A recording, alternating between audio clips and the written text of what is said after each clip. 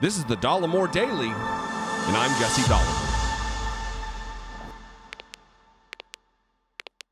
Today's video is brought to you by Surfshark.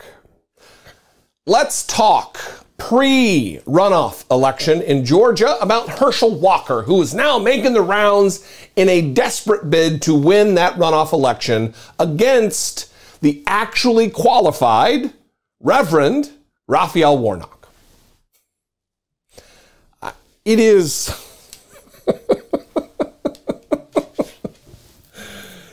it is an odd situation that we find ourselves in, that we are talking about the possibility that Herschel Walker may be the elected representative, the senator for the state of Georgia. One of two.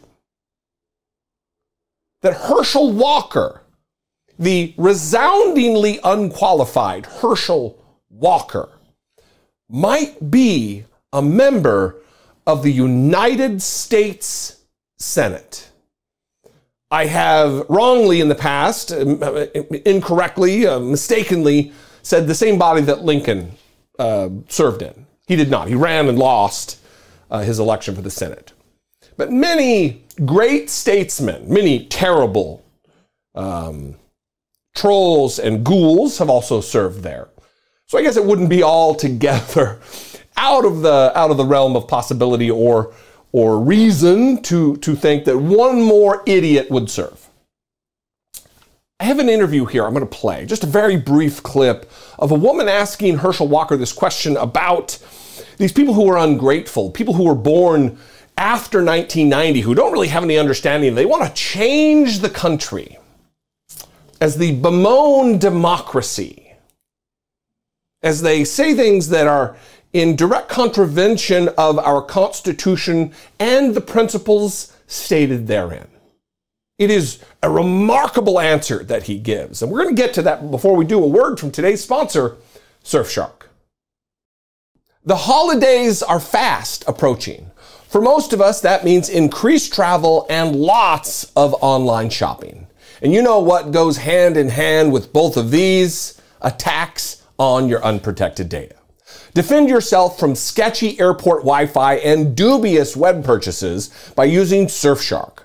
Surfshark is a top-of-the-line VPN that encrypts all the data you send via the internet, safeguarding your passwords, personal information, and private messages.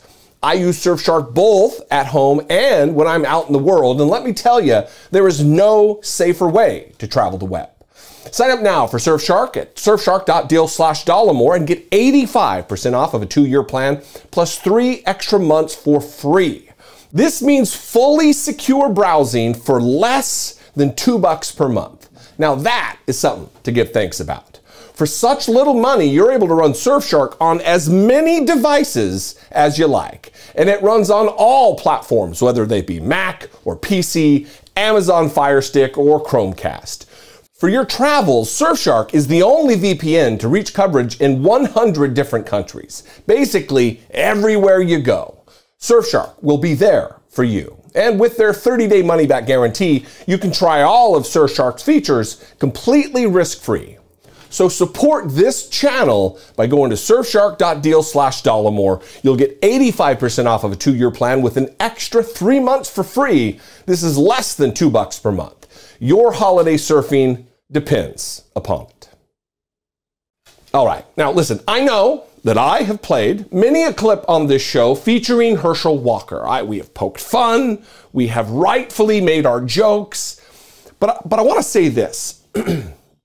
One, I'm losing my voice. I got my tea here. But let me say this. It is important that we draw a distinction between these two men, between these two candidates.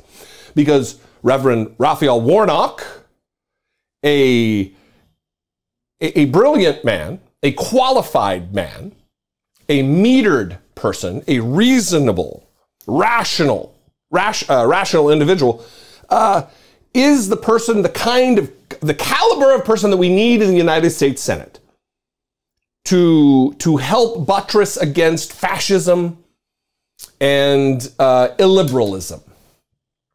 On the other hand, you have Herschel Walker, who I'm surprised knows what room he's in at any given time.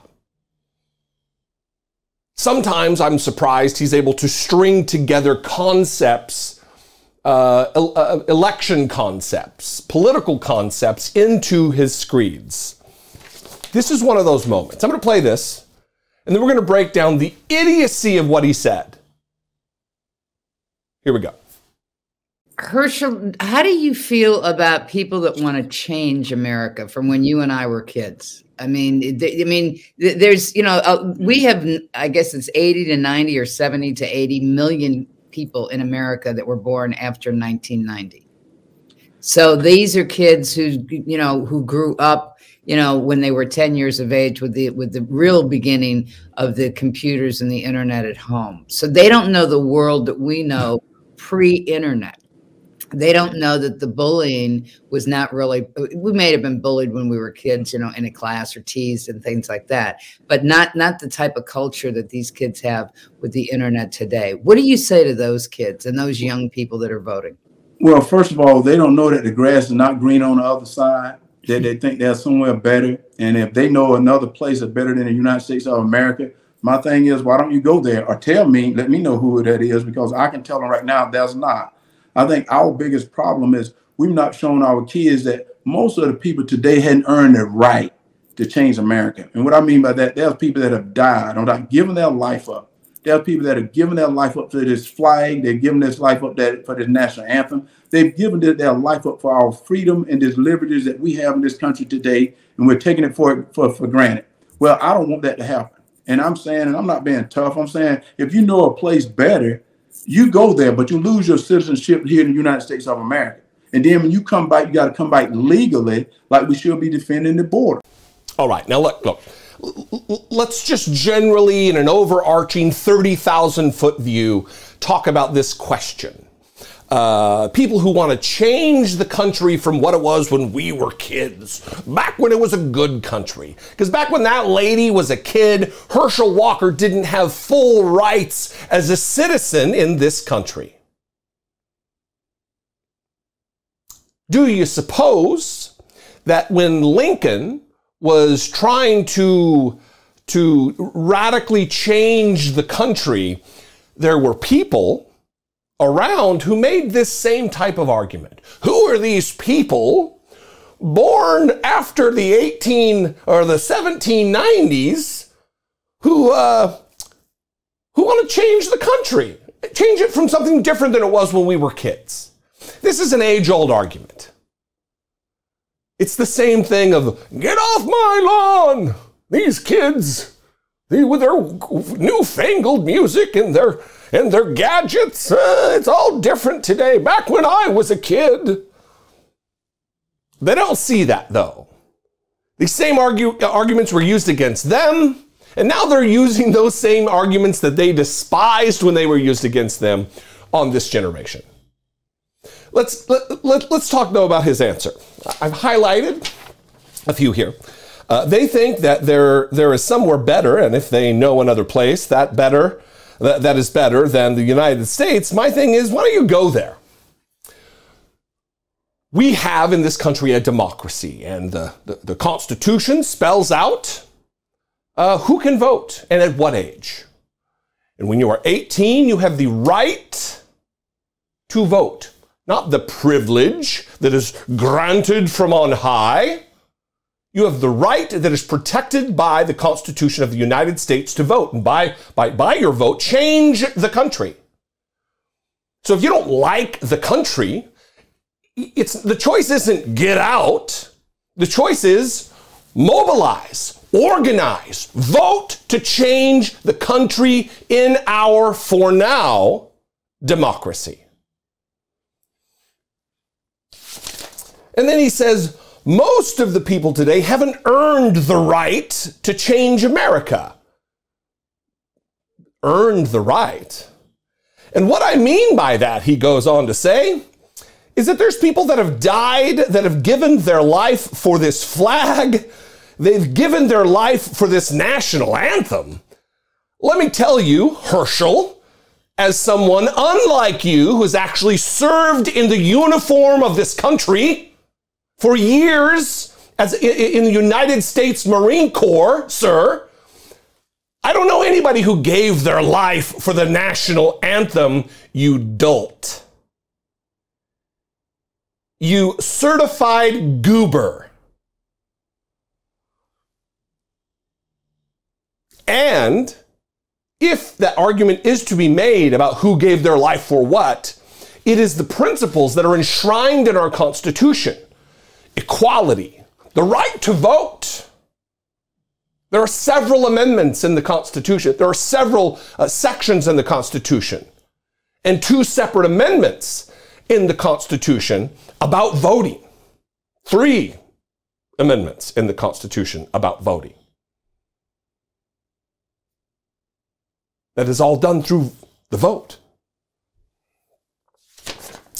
And then I'm saying if you know a better place, you go there, but you lose your citizenship here in the United States of America. And then when you come back, and this is where I was a little surprised that he was actually able to do a callback to some political culture war issue.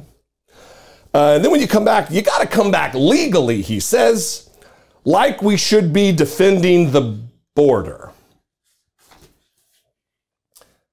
It's the best they got. This is the best the Republican Party has to offer in Georgia. Herschel Walker. This is an embarrassment. And they're A-okay with it because they've got a patsy.